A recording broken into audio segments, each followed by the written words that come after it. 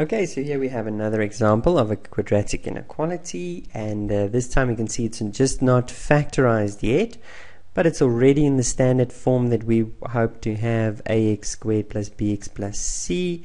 Okay, that would be our first step, would be greater or equal to 0 in this case. So the first step would be to factorize, because what we would like to do is simply to draw the parabola. So here the first step in factorizing this is just taking out a common factor. So always do that, and in this case we can see why that was actually very helpful, because the moment we do that we find that this simplifies to a much simpler trinomial to factorize. 75 is, what is that? 15. 5 divided into 75, 15.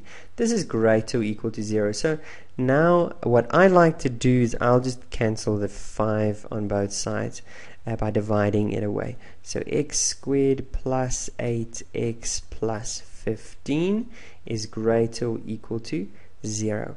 Now I factorize it into two lovely brackets, greater or equal to 0.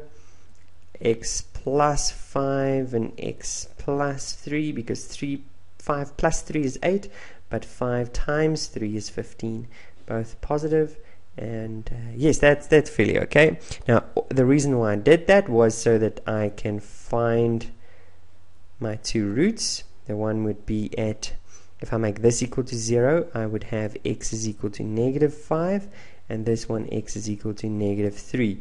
Negative 5 is the smaller one, so he comes first. Negative 3 is the larger one. It doesn't matter how far you write them apart. Okay, this is a positive parabola because the coefficient in front is positive.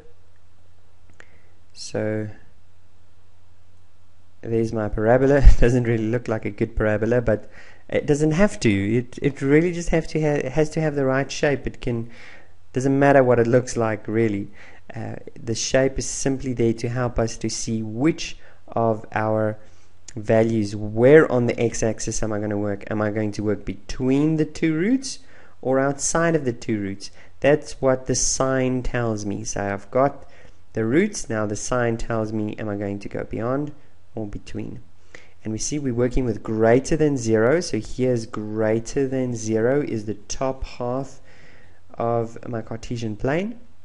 That means I'm working with the legs pointing outwards, which simply means I'm working with, I'm not working between, but beyond the 2 points. They're not included. Sorry, they are included, so it's solid dots. They are included.